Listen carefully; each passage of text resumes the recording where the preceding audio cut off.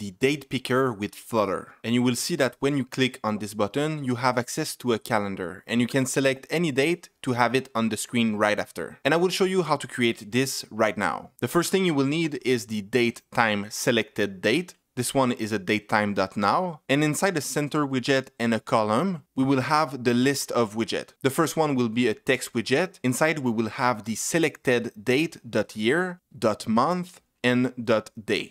Right under we will create an elevated button. The child will be a text choose date, and the onPress function will be async. Inside we have the final datetime nullable called datetime. This one will await the show date picker. Inside this one we need the context, the initial date, which is the selected date we created. The first date, I will say datetime.2000. The last date, I will say datetime.3000. And right after you will say if the datetime is not null, then we will set state and say that the selected date is equal to the new date time. And just like this, you have created a calendar with your Flutter app and you can select any date.